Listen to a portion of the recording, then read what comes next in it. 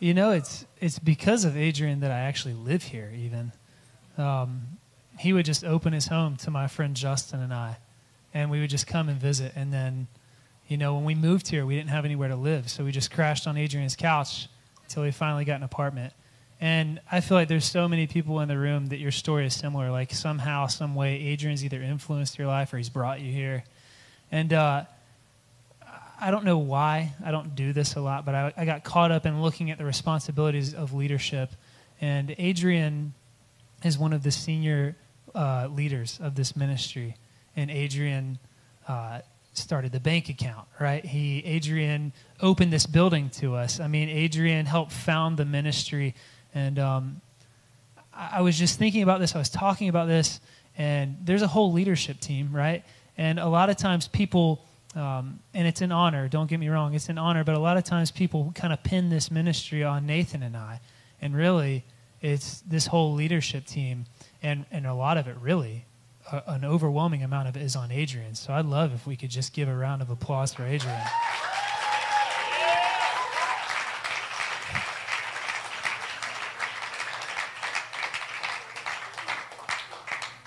Yeah, man, we honor you. I mean, none of us would be in this room if you didn't open the doors. So we love it, man. I just want to switch gears and kind of dive into something a little heavy. I'm not sure if Danielle is actually here tonight, my girlfriend Danielle. I didn't see her. I don't think she's here. So she's not, because she would have raised her hand by now, right? Some kind of heavy news with Danielle's family. Her nephew, his name is Joseph. He's 13 months old, and he has a brain tumor. And so right now in this moment, I want us to just release faith together for healing. So if you just join me, and if you just extend a hand towards me as a representation of her family. So Jesus, we love you, and right now together with all of my brothers and sisters, we as sons and daughters, we join our faith to your word, and we command this brain tumor to shrink and to go right now in Jesus' name. Thank you, God. It says that where two or more are gathered in your name, that you are there, God, and that we carry the authority to do your will. And so we just bind it up right now. We bind it up and we cast it out in Jesus' name. So we look at him in the spirit right now in this moment, and we say, Joseph, we speak wellness over your body. We just command your brain to come into the alignment of the kingdom, and for this brain tumor to shrink and to shrivel and to go right now in Jesus' name. In Jesus' name. And everybody said with a shout, amen. Amen.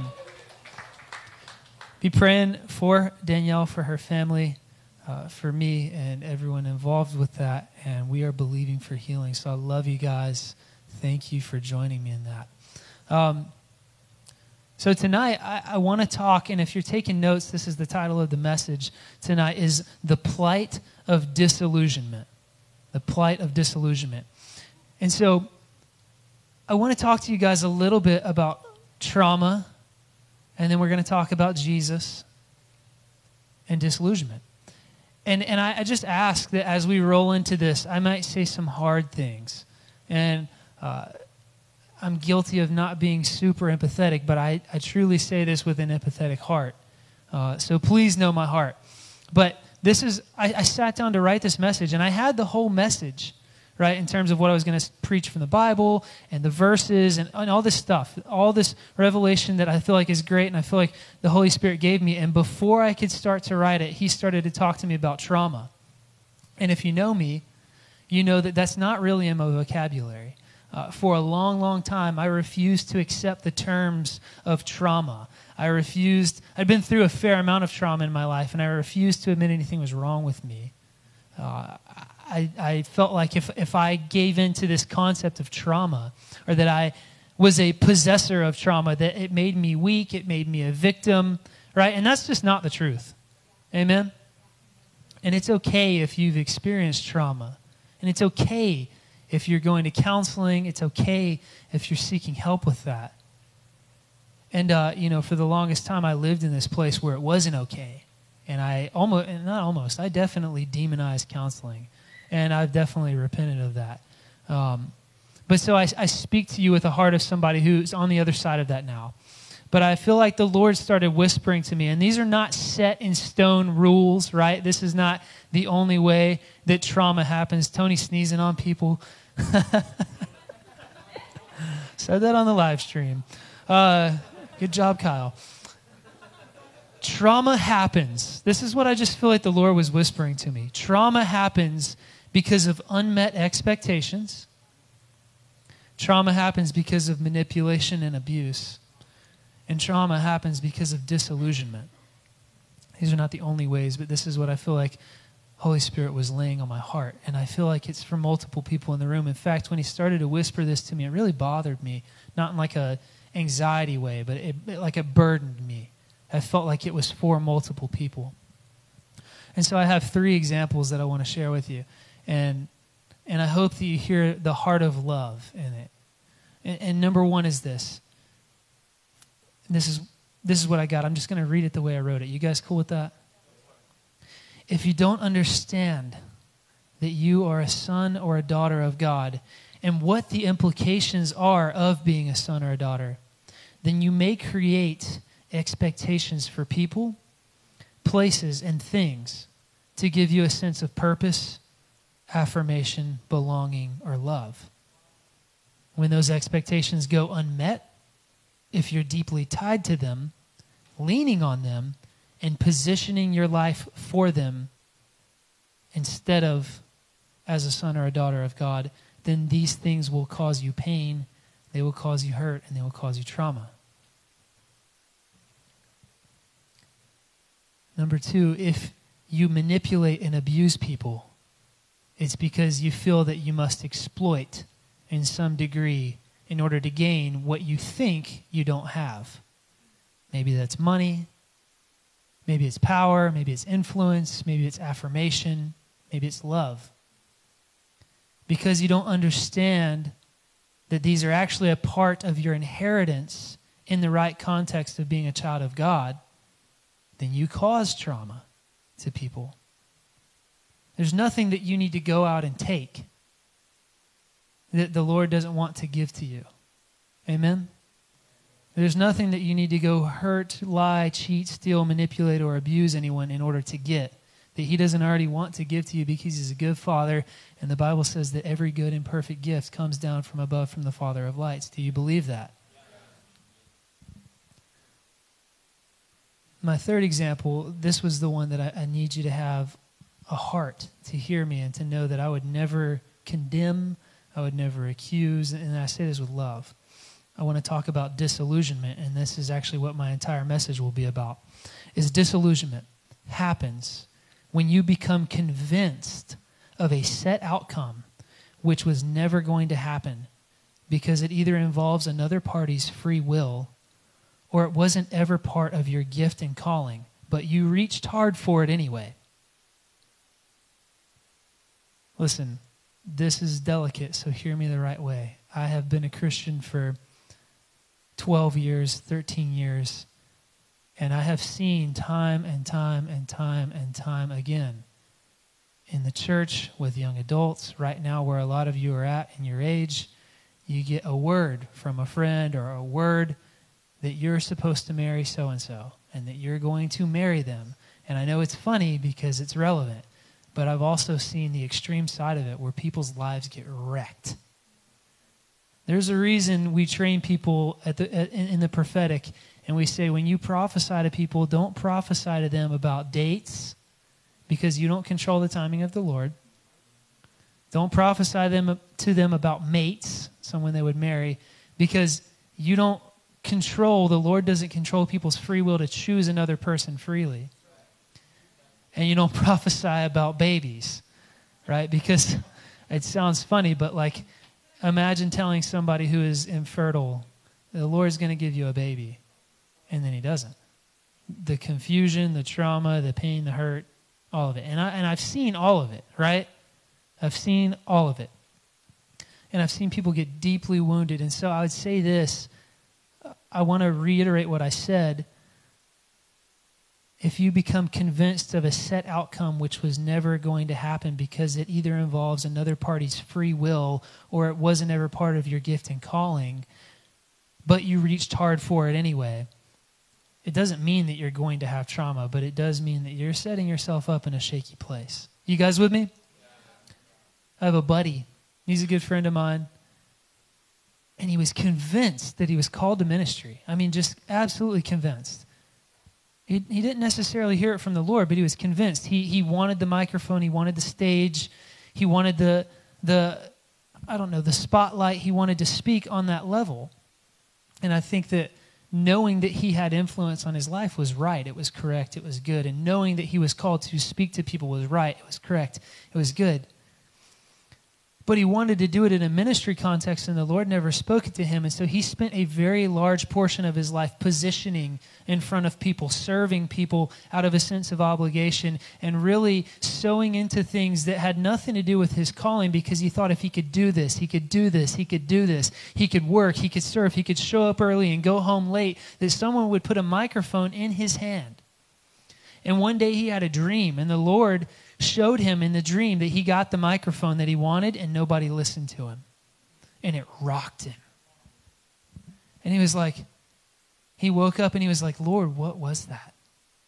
And the Lord said, I didn't call you to traditional ministry. Ministry is a part of your life. If you're a believer, this is what Morgan was talking about. If you're a believer, ministry is part of your life. It's a lifestyle.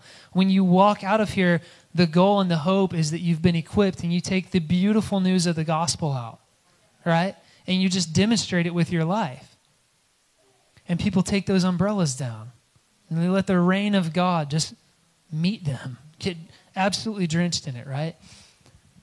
And so he has this dream and he prays into it. And the Lord says, actually, I called you to the marketplace, but you were too busy for years posturing yourself and positioning yourself to inherit a microphone that I didn't want you to have because I have something completely different from you. And so he's like, all right, what do you want me to do in the marketplace? And he got involved in business. And I'm not going to say who it is, or a lot of people would probably know him, but he found his niche in business, and there's a clear anointing. The man is a millionaire now. I'm telling you, he went from making $14 an hour and running himself ragged and barely being able to supply for his family because he thought that he needed this microphone. And now he's a millionaire, right?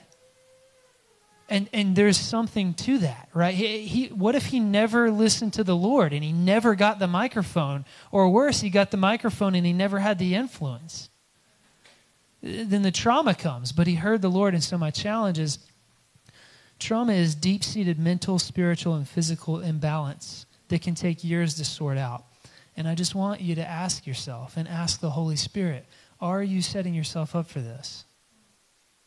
You know, God wants to totally lead you, right? Proverbs 3, 5, and 6, in all thy ways acknowledge him and he will direct my paths, right? You guys good? Yeah? That was kind of heavy, right? All right, cool. Elijah, what's up, man? I give Elijah a ride several times a week to and from up here, and we call him Young Master Elijah. I think that's funny. All right, so the plight of disillusionment. This is what I feel like the Holy Spirit's showing me. And I want to tell you that Jesus is completely against you being disillusioned. Right? And so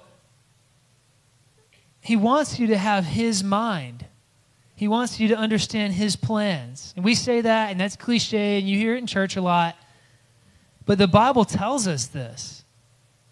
In 1 Corinthians 2:16, I'm going to read it. It says, who has ever intimately known the mind of Yahweh well enough to become his counselor? Jesus has, and we possess Jesus' perceptions. Do you believe that? You possess the thoughts of Christ. Come on, amen? John 15:15, Jesus is talking to the disciples and he says, I have never called you servants, because a master doesn't condemn or doesn't confide in his servants, and his servants don't always know what the master is doing. But I call you my most intimate and cherished friends. For I reveal to you everything that I've heard from my Father. Jesus wants to keep you from disillusionment. He wants to keep you from trauma. How? By sharing his heart with you, by sharing his mind with you, right? Last time I preached, how many of you were here last time that I spoke? A couple of you, yeah? So last time I preached out of Luke 19, and it was the parable of the servants who the king inherited a kingdom, and he gave a bunch of stewards the right to govern in his place. Do you guys remember that when I talked about that? So before that, leading up to that, it says this in Luke 19, 11 and 12. It says, at this time, Jesus was getting close to entering Jerusalem. The crowds that followed him were convinced that God's kingdom realm would be fully manifest when Jesus established it in Jerusalem. So, he told them this story to change their perspective because they were disillusioned. They were thinking the wrong thing, and they had tied themselves deeply to the wrong thing about Jesus. They believed deeply that Jesus was going to roll up in Jerusalem and have a military and political coup. And he was going to overthrow Rome, and he was going to take back Jerusalem, and they were going to enter into the Messianic age, and they were going to rule and reign, and they were going to have all this political power and authority, and they were going to be a military power again, like what you read in the Old Testament. Are you with me? You see, the Jews, they had a messianic paradigm. They still do have a messianic paradigm. They believe, and they believed before Jesus got here, they believed that a Messiah was coming. But they didn't believe that the Messiah was God. They believed that the Messiah was just a man who is endowed with power from God.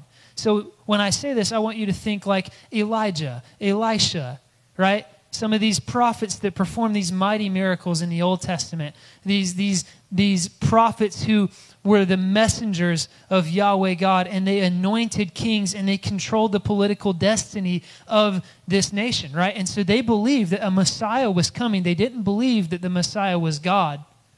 They just believed in a political military figure who is going to come and free them from the oppression of Rome. Are you with me? And Jesus told them two different stories in order to get them to stop thinking that, because they were disillusioned. They were very bought in to the wrong thing. I'm going to read something. You guys good with that? It's long. All right.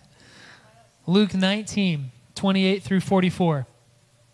I'm reading out of the Passion Translation if you're following along with me. If you're not, that's okay.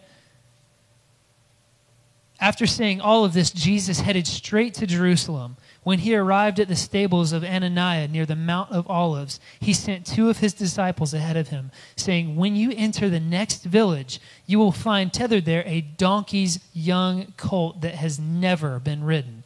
Say, never been ridden. Untie it and bring it to me. And if anyone stops you and asks, what are you doing? Just tell them this, it is needed for the Lord of all. The two who were sent entered the village and found the colt exactly like Jesus had said. While they were untying the colt, the owners approached them and asked, what are you doing? The disciples replied, we need this donkey for the Lord of all. They brought the colt to Jesus. Then they placed their prayer shawls, say prayer shawls, on its back, and Jesus rode it as he descended the Mount of Olives toward the city of Jerusalem. As he rode along, people spontaneously threw their prayer shawls on the path in front of him like a carpet. As soon as he got to the bottom of the Mount of Olives, the crowds of his followers shouted with a loud outburst of ecstatic joy over all of the mighty wonders and power they had witnessed from Jesus. They shouted over and over, highest praises to God for the one who comes as king in the name of the Lord. Heaven's peace and glory from the highest realm now comes to us.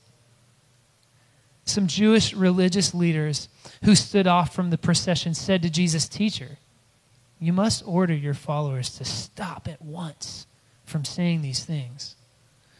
And Jesus responded to them, listen to me.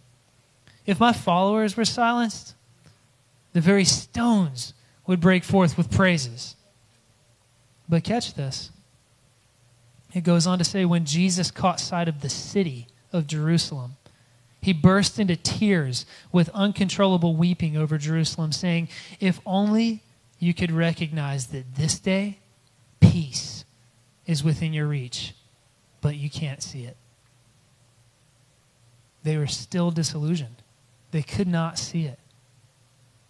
They couldn't see ultimately what Jesus was wanting to do, why he came, why he was there, what was actually happening in that moment. They were so blinded by their political ideology and their political theology of who they thought the Messiah. They fully believed at this point that he was the Messiah. They were completely given to the idea that he was the Messiah. They did not know or believe, nor could they possess the paradigm that it was God in the flesh. And they could not understand that he was bringing peace and redemption to them, but it was going to be a spiritual inheritance that they would have to walk out with inherited authority as a son or a daughter of God. They thought that they were going to rule and reign, right?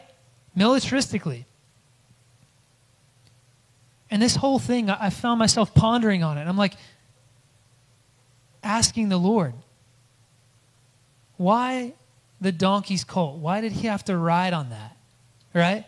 And fortunately, there's footnotes and it points to verses. And apparently, one of the prophets, Zechariah, in chapter 9, verse 9 of Zechariah, he prophesies that the coming Messiah would ride into Jerusalem on a donkey's colt. And so Jesus is making a very obvious statement by getting on this donkey and riding it into Jerusalem. He's very boldly saying, I am the Messiah that you think I am. But it goes even deeper than that. Listen, brief recap. In the Old Testament, there's a story of a king named Jehu. Some of you are probably familiar. And at the time, he was anointed as the king of Israel. But before he was anointed, there was another king named Ahab. And he had a wife named Jezebel. Does that name sound familiar? Yeah. And Ahab and Jezebel partnered together and they brought Israel down to their knees. They led Israel into deep wickedness, idol worship. The list goes on. There's a reason why, even if you haven't read the story, you know the name Jezebel. She famously influenced Ahab, and Ahab famously brought Israel down to a fraction of what they were. But Elisha, the prophet, stick with me here, stay tuned. Don't lose me on this. Elisha anointed Jehu as king, despite the fact that Ahab was still king. And Elisha said, you're going to redeem Israel. You're going to get rid of Ahab and Jezebel, and you're going to bring the nation of Israel back to the Lord. And I anoint you king over Israel right now. And all of the witnesses who were there with Jehu, they tore off their robes, and they placed them in a pile. Because it was an act of saying, we're creating a throne for you. Sit on this. Sit down on this throne. We know that it's a prophetic declaration. We know this is not a real throne, but this is symbolic that we give you authority. We submit to the prophet's word that you are the king, and we are now with you as you set forth and do whatever it is that you need to do. And so it answered my second question, because when Jesus got this donkey's colt, the disciples who were with him, they tore their prayer shawls off and they piled it on top of this donkey. Are you with me? And they're saying to Jesus, we know that you're the Redeemer. We know that you're the Messiah. And just like Jehu was able to redeem Israel, we know that that's what you're about to do right now in this moment. So please don't sit on the bare back of this donkey as you ride in triumphantly into Jerusalem. Please sit on this throne, which is symbolic that we submit to your authority and that we're with you till the end. It hasn't gotten good yet, y'all. We're about to break it open here. Y'all with me? So I had a question, right? I'm like, Lord, I read Zechariah 9:9, and it said, you know, the Messiah would ride on a donkey's colt. But it doesn't say anything about an unridden colt, a colt that had never been sat on. I'm like, so why? Why does it say it? Why did Jesus specifically say there will be a donkey that has never been ridden on? And I heard Jesus answer me with a question. And he said, what do you know about donkeys? It's funny. You're allowed to laugh. There's a couple people that are like silently laughing. And I answered the Lord and I said, this is what I know about donkeys, is they live hard lives. They're always in service to people. They're always carrying people. They're always carrying tools. They're always carrying loads. They're always pulling something. People pack them down with heavy stuff, and they work in grueling conditions. Amen? Yeah. This is the existence of a donkey. They live a demanding performance, work-based life. And then when they get too old, they get shot. I'm serious. But then I Googled donkeys. Yeah. You want to have your mind blown? When a donkey is out to pasture and it's actually not working, did you know that a donkey naturally assumes a guardian role over sheep and other livestock? Like a donkey will actually herd the other animals. It will get them to walk in the direction that they need to go. And these animals, these donkeys will actually protect animals from predators. They actually assume a natural shepherding role. Do you see the parallel? Okay. But this was great, right? Because obviously Jesus is riding in on this donkey, and donkeys are like natural shepherds, and Jesus is making this... everything Jesus is doing here is a prophetic declaration that he's the Messiah, that he's going to be the shepherd, right? But it still didn't answer my question. I was like, Lord, that was amazing. But why did the donkey have to be unridden? And Jacob and Alexis and Monica, if you guys want to come back up, you can. Wherever you are. You're out there somewhere. It's actually really hard to see up here. Unridden. Okay, so why? Well, I finally decided, okay, you know what? I'll do the thing that I went to school for, and I'll look it up in the Greek, and I'll actually see what the word unridden means. And it's actually a phrase that's transliterated. And it means that the donkey's never been sat on, right? It goes, surprise, surprise. Unridden, never been sat on, right? But the word sat in the Greek is the word kathizo. Don't miss this. This is really important. Kathizo means to set or appoint, to confer or bestow upon someone a kingdom. This donkey had never had a mantle, a paradigm, a kingdom of work, performance, service out of obligation, enslavement. He had never had that paradigm translated onto his life. This donkey was spoiled. It had never been sat on. And when Jesus sat down on this donkey, who had never been ridden, had never had to work and strive and perform for its master, this animal who apparently, when it's not doing that, is a shepherd, he sat down on that donkey and rode into Jerusalem, and he said, I come to you prophetically as the Redeemer King of Israel that you think that I am. I am the Messiah. But I do not come in the name of performance. I do not come in the name of religion. I do not come in the name of works where you try to earn something and perform for somebody. Are you with me? Jesus was not trying to translate to us a paradigm of religion and striving. Nonetheless, Jesus' disciples were disillusioned in this moment. His followers still disillusioned, despite all of this. They mimicked Jehu's soldiers from the Old Testament. They built Jesus a makeshift throne of prayer shawls on the back of this donkey, which I'm convinced even though they did it because of disillusionment. It still served a prophetic purpose, that there was a kingdom, a new throne is being established, and it's on the unridden paradigm. It's on the paradigm of rest. It's on the paradigm of protection, shepherding. Jesus' followers, they went wild. There's a procession. They're dancing. They're shouting. It's such a scene that the religious leaders are like, you got to squash this. This is going to get us in trouble. Right? You have to read between the lines a little bit. Not only were they worried about their reputations, but they also thought they were going to get in trouble with Rome. Luke 19:42.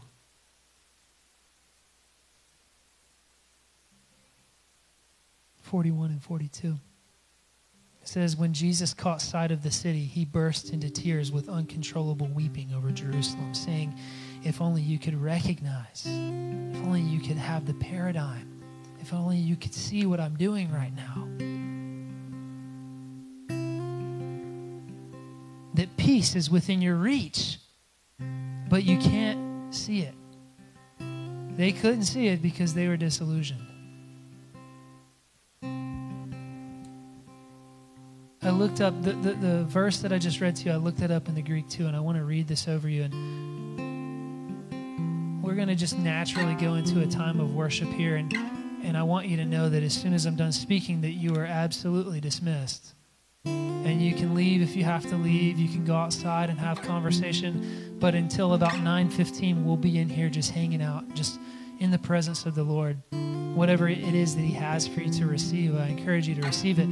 But it says this, when you translate it, the Kyle translation, if you will, so take it with a grain of salt.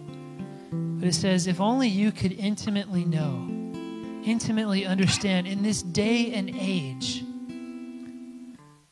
of face-to-face rest, this paradigm of being fixed, immovable in relationship, and the advantage of my way, which leads to peace. If only you could know. If only you could understand. If only you could have this paradigm. But for now, it is kept secret from your mind's eye.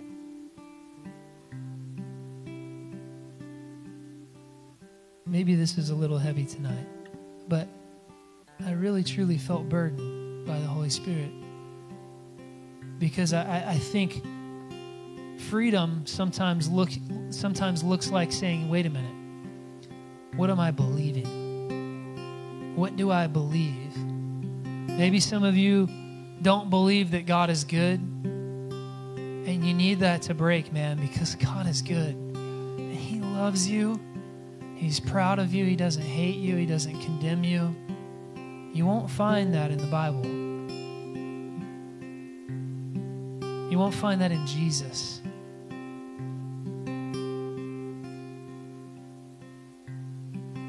Maybe some of you believe that he doesn't speak to you. Right? And maybe you have a paradigm that God doesn't speak anymore, that he stopped doing that 2,000 years ago. That was for a certain time, and now I'm just required to be a Christian and just believe, and one day I'm going to get to heaven. I'm going to behave. I'm telling you, man, he still speaks. You think about the prophet and the servant, and they traveled everywhere together, and I believe it was Elijah, maybe it was Elisha. One of you smarter theologians can help me out. But the Lord was speaking to him, and all these things happened, and there was a fire that came, and the Lord wasn't in the fire. There was an earthquake that came, and the Lord wasn't in the earthquake. There was a wind that came, and the Lord was not in the wind. And then the still small voice came.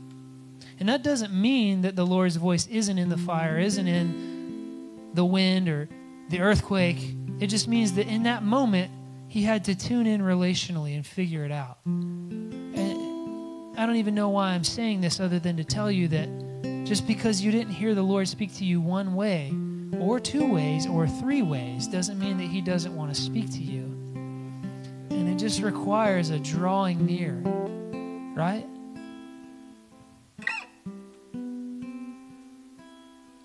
So let's just stand to our feet, because I think I made my point. Can you just hold your hand out like this just to receive for a second?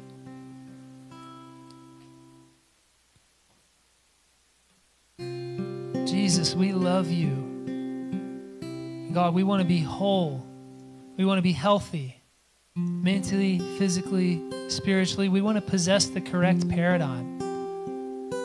Listen, the word salvation in the Greek, it means saved, healed, and delivered. And so, God, if you want to deliver us from incorrect thought patterns, incorrect paradigms, God, if you want to heal our broken bodies, if there's something you're dealing with tonight, a physical ailment, then I'm believing and we're believing for healing for you tonight. And we just release it right now in Jesus' name. Full healing over your body, full healing over your mind. In Jesus' name, we just declare the salvation of the Lord, which is